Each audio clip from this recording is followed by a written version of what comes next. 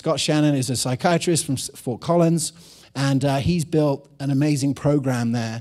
And that's what got me thinking about doing the evolution of psychiatry in Colorado, because there's a lot of innovation happening here. So I asked Scott, he's on vacation in Hawaii, couldn't get out of it, sent his friends to come and speak.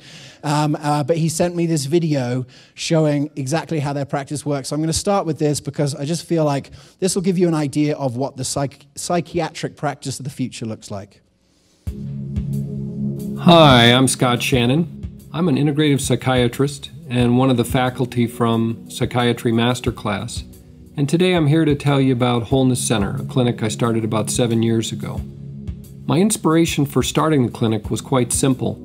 I'd been a medical director of a freestanding psychiatric hospital and run a number of different residential treatment centers, worked at a community mental health center, and had a large outpatient practice, but I could see that I could not meet the needs of my patients. I've been involved in holistic and integrative medicine for over 30 years, and I've seen a lot of the different things that could be done for people, but I never saw them together in one place in terms of treating mental health issues.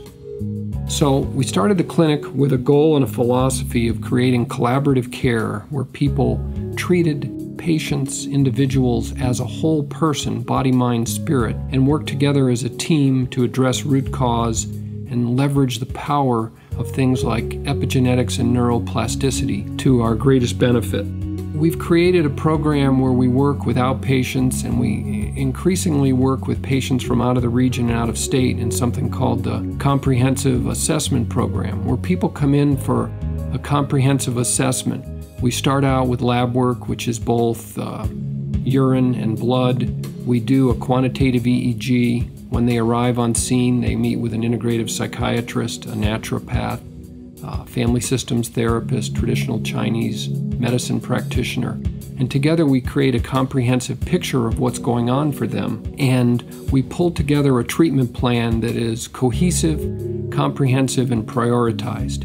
We've got a team of people working that includes a whole range of practitioners. We've got 10 different disciplines represented, and we work together as a cohesive team. And people get classes for diet and nutrition, they get IV nutrition, stress reduction, and they get a program that works and is geared to them. We're held together by a practice manager, Leo Salazar, who really makes things hum and work together as a coherent, cohesive whole. And I'm really pleased that we've been able to try to shift the paradigm. On one level, we're simply a mental health clinic. We provide care. We've got 8,000 patients. We provide a lot of the mental health care for the Fort Collins region, but we also are trying to do something very different. And one of the things we're trying to do is we want to invite people to discover themselves and begin a path to healing and wholeness in a way that the field of psychiatry has really never seen before. My personal vision is to change my profession, shift the mental health paradigm, and really move people in a way towards health and healing that has not been part of our tradition in psychiatry. So I'm really pleased at what we've been able to do, and I'm really excited about Wholeness Center. Let's have a round of applause for Scott Shannon, what he's built. His two partners at the Integrative Psychiatry Masterclass are going to be speaking tonight, so you're going to get an idea of what they're teaching other psychiatrists. But, you know, to me, the collaborative care team, the efficiency of using the naturopathic doctors, the psychiatrists, and the coaches all together in a team and having that cohesive unit, this is the kind of practice that can scale, and this is the kind of practice that can really solve the root cause of these psychiatric conditions. So very, very excited to see that coming together. So, you know, as I was starting to put together this show, and we came up, okay, we're going to do the evolution of psychiatry. You know, as we like to know here, we try and make it fun, we try and make it interesting. Our goal at the Functional Forum was to try and make something that doctors would want to watch, rather than something that they just get forced to watch for CME credit. And so I always like to blood new talent here on the Functional Forum. So, you know, just about when we came up with the idea for this, I saw that video that we shared at the beginning, Primary Care Dreams, and had a chance to connect with Jamie Katuna, and I sent her a bunch of things that if you registered for this show, you would have got Kelly Brogan's Evolution of Psychiatry from the 3rd ever Functional Forum back in 2014, and a bunch of other assets. And, I said, do you want to do a live rap on the show? So she said yes. And so please welcome to the stage medical student turned rapper, Jamie Katuna. Can I kick it? Can I kick it? Can I kick it? Thank you. Kick it? Thanks for having me. So I am going to perform a spoken word. It's not rap to music, it's spoken word. And it's called Positive Psychiatry.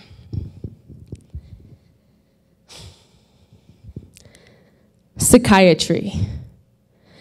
It is undeniably complex. And there's a lot I don't know, so I can't pretend. But I can use a lens of paradigm shifts, of transforming this culture from historical trends. In the US now, we use a lot of meds, and we overspend. They profit on our dependence. Even though the data shows those who need drugs most are the ones who actually tend not to get them. And so the DSM, it continues to grow from a leaflet to an encyclopedia, but this focus on disorders, it's not really helping people. DSM expansion is just a fraction of what's needed. This is not how we want to build the future, diagnosing symptoms like we're programmed computers, letting Big Pharma use doctors like recruiters. Patients are still confused on what they're going through. They feel demoralized with stigmatization because mental health is being answered with incarceration. It makes no sense as the wealthiest nation to not invest in preventive education. But why does society try to turn psychiatrists into drug-dealing bad guys? These are allies. We need them on our side. A better way to do health that we could all try is called positive psychiatry. It's resilience, optimism, introspection, family, environment, and social connection. We need to be involved in preventive intervention, not just used to medicate neurosis, making sure there's an underlying diagnosis. The DSM is a human construction. The whole thing used to be homophobic. Mental health care can be better. Physicians leading, patients at the center. But the reason I know we'll succeed with this endeavor is people like you who accept nothing lesser. Thank you.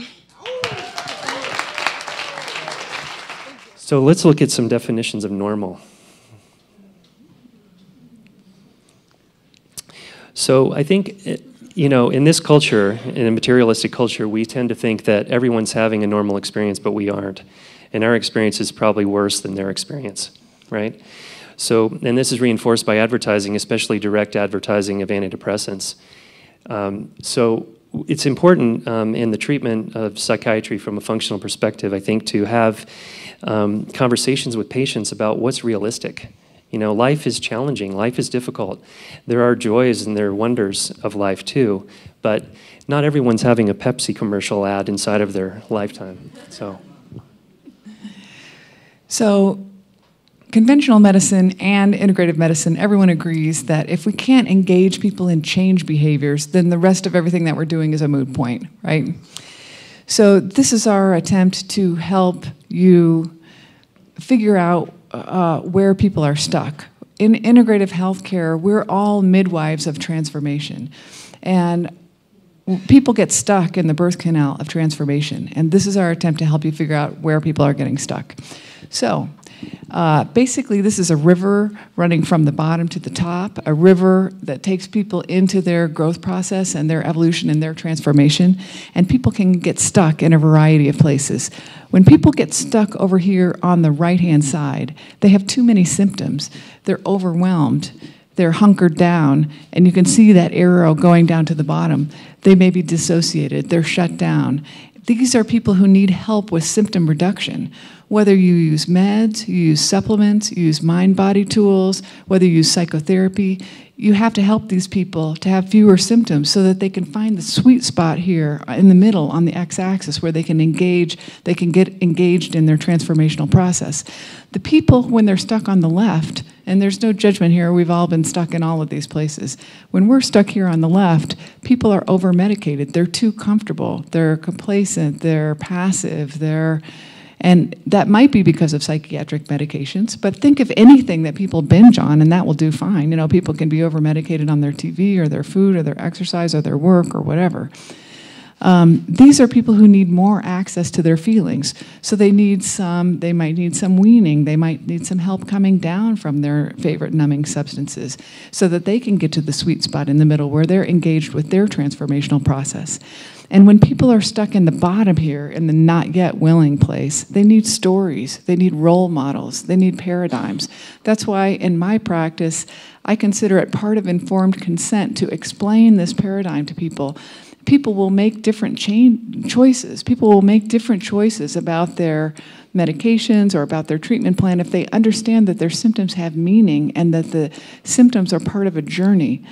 Just like my journey with the sawdust feeling. It took me to a place that I needed to go and moves people into engagement and transformation. It's such a helpful story to tell people, and it's so different from what they hear on the TV ads for the antidepressants, you know, where it looks fun and easy and clean, and it's available for a low copay.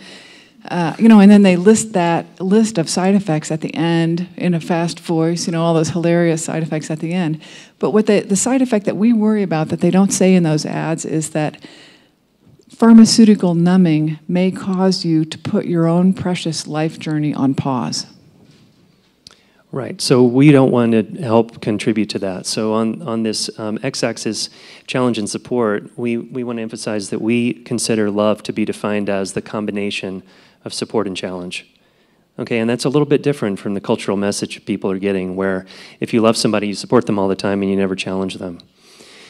And we also believe that the maximum growth happens at the border between challenge and support. So that's this middle ground here of moving people down, helping people move down the river into engagement and transformation. We can't develop resiliency without challenge. Challenge is necessary. So we don't want to take that away. We want to add whatever's needed to keep people moving. Okay, so here's a smattering of symptom management tools that we teach at the Psychiatry Masterclass. We tend to go for the least toxic symptom management tools, and we try not to use medications long-term or at high doses. You know, symptom management could include short-term doses of pharmaceuticals at lower doses. It could also include mind-body techniques, which are not listed here. So there's an epidemic of inflammation and an epidemic of sympathetic overdrive. We have a lot of activation symptoms that we deal with people, so we're using things off of this list, things that support GABA levels and things that inhibit, that lower glutamate levels in the brain to help people with their overactivation. And we prescribe autonomic nervous system treatments the same as medications. These are very powerful tools that help people to reduce their symptoms. Conventional medicine fails us by prescribing a pill for every ill. If we just prescribe a supplement, even a supplement or a mind-body technique for every ill, that's not substantially different. So it's very important. That takes us to the next important arm of the model, which is the physiologic root causes. Now, all of you in the audience who practice functional medicine and at home know this list very well, and this is the same list of root causes that we assess and treat in our psychiatric patients. I think of this like a video game where if you get your physiology optimized, you can unlock deeper levels of the game. We can't predict what journeys people are going to take if they get their physiology optimized, but we can tell you which journeys they're not going to take if their physiology is out of whack. So as we get into talking a little more about trauma, we want to start off with some definitions. For our purposes, trauma is not an event. Trauma is a persistent pattern of dysregulation in the body. It's a pattern of dysregulation in the hypothalamic pituitary axis. It's dysregulation in the central nervous system and dysregulation in the autonomic nervous system.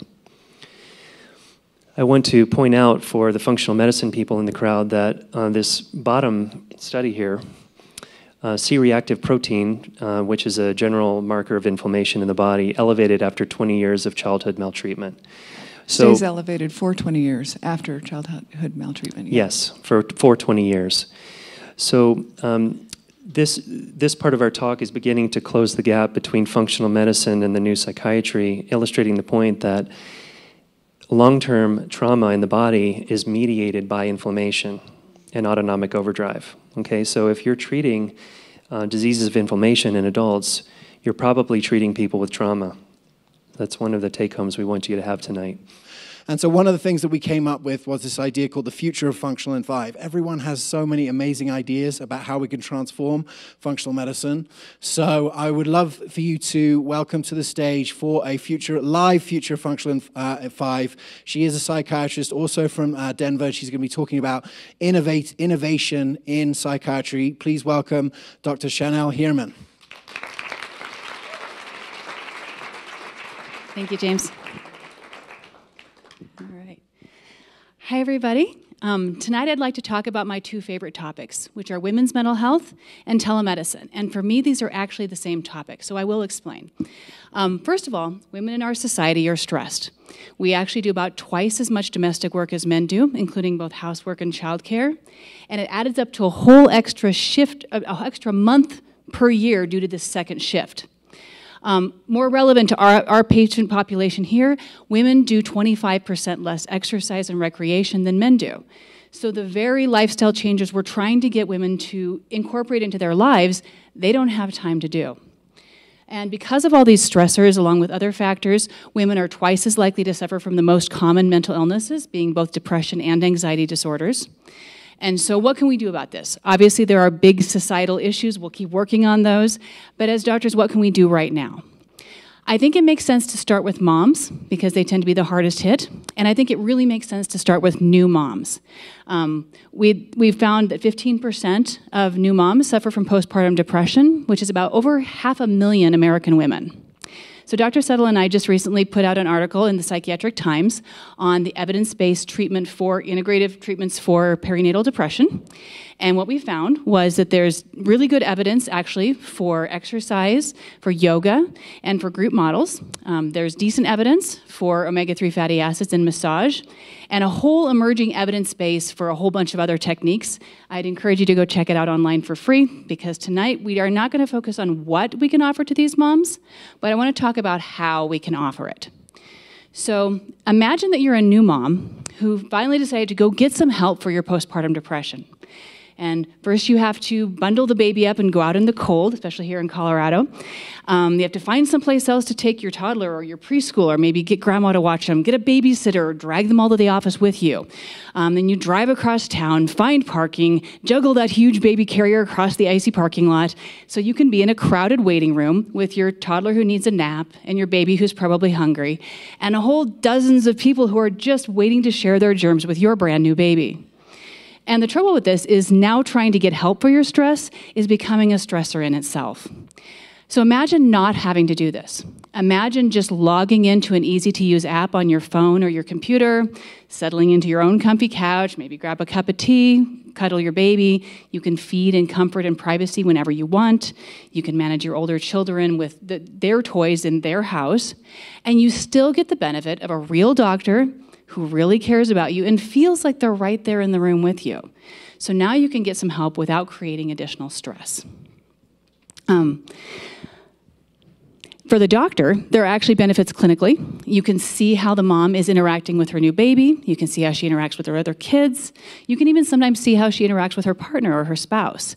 And you can see what the house looks like. It's actually like an old-fashioned house call, just updated for the 21st century.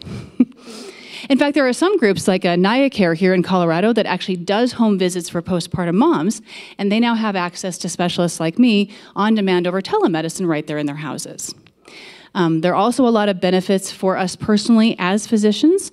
You can actually start to get the life balance that you're trying to model for your patients. So You can make effective use of your time. If you have a no-show, you can do projects on your own computer at your house or throw in a load of laundry if you want to. If other stuff goes wrong in your life, there's a snow day or you've got a minor cold, if you can make it down the hall, clinic is on. And if you happen to be a mom doc, you can say goodbye to mommy guilt for those sick days where you have to try and decide between your patients and your kiddos.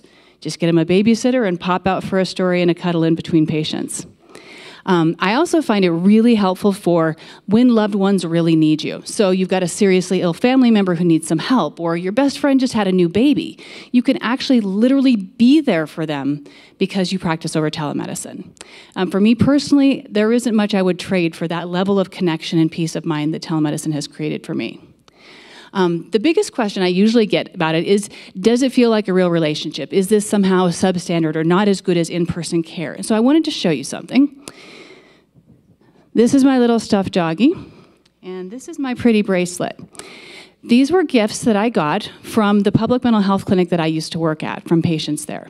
So these were low-income women who didn't have a lot of disposable money and decided that I mattered enough to them that they wanted to say goodbye with a present.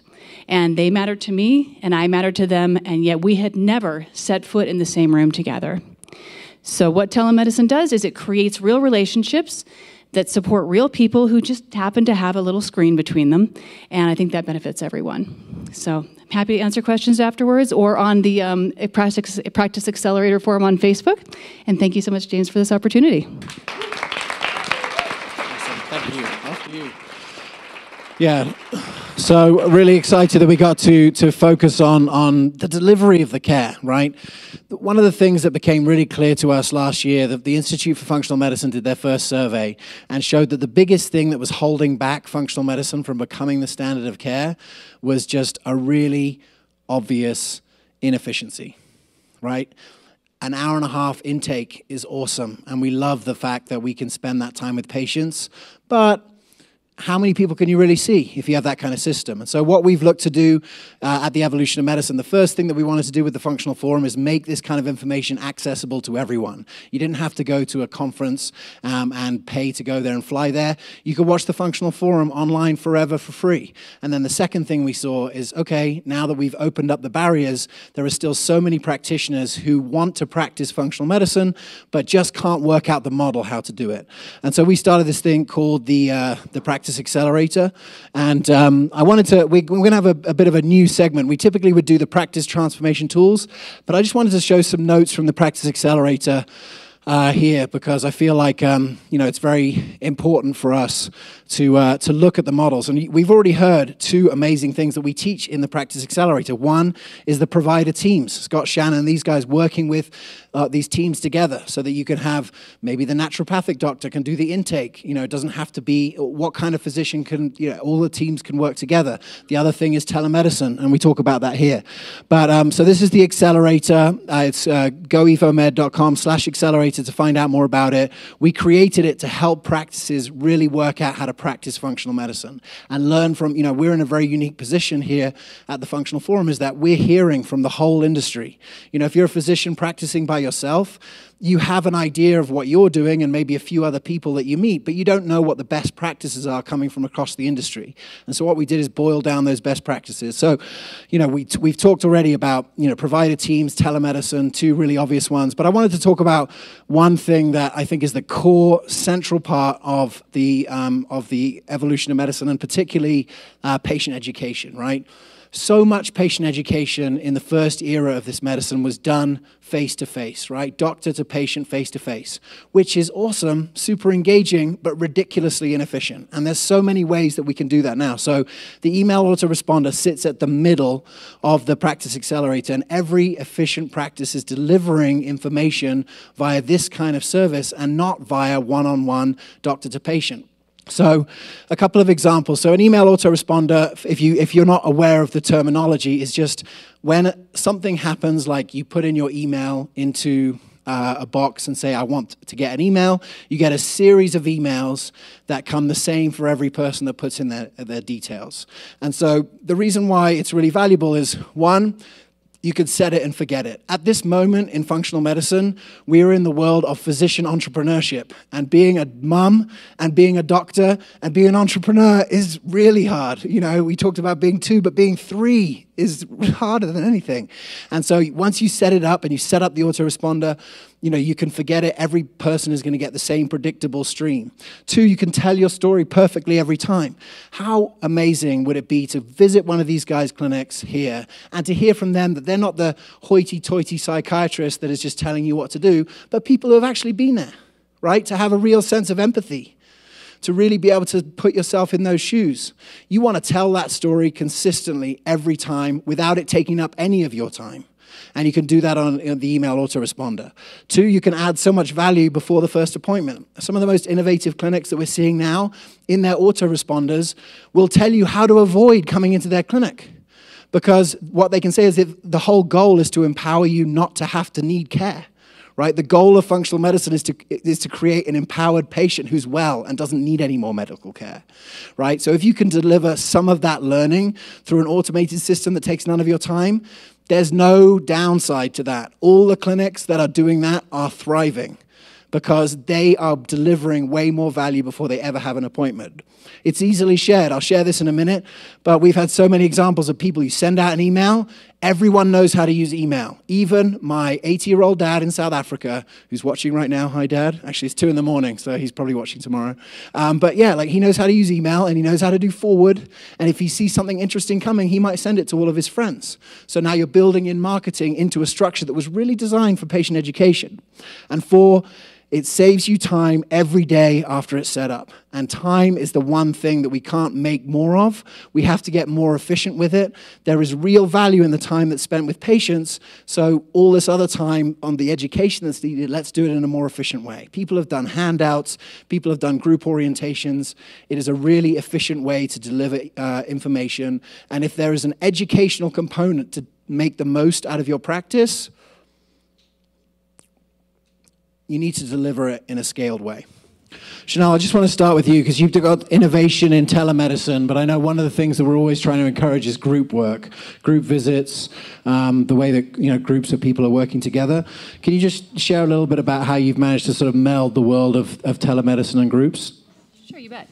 I actually started doing groups because it's a great way to get the help to where the patients are. So you can see the patients in their houses, in their offices, and it's a great way to reach populations of people who are otherwise hard to reach, like busy professional moms, because then they can make time for self-care if you can bring it to them via telemedicine.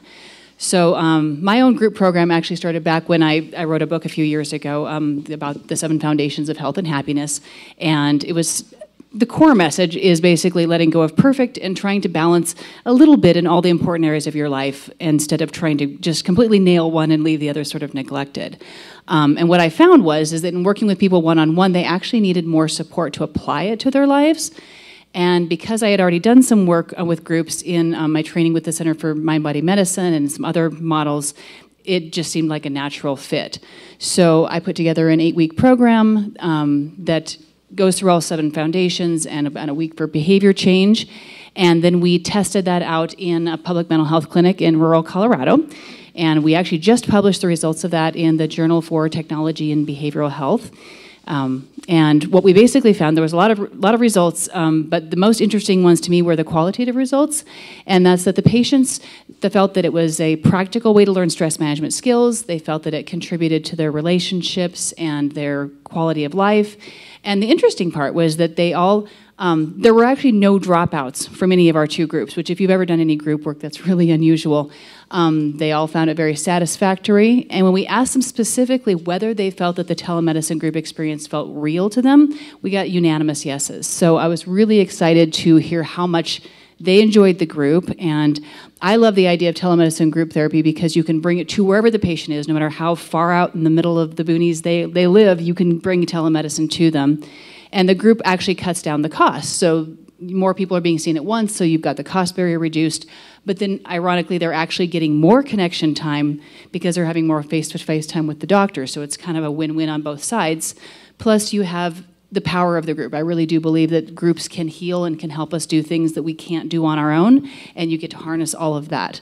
So I see it as the way that we can bring functional and integrative medicine to the masses in a way that's going to work. I think you've just had a moment there. That is the future of psychiatry and really the future of functional medicine, using technology, using groups. Thank you so much for sharing. I think that's really powerful.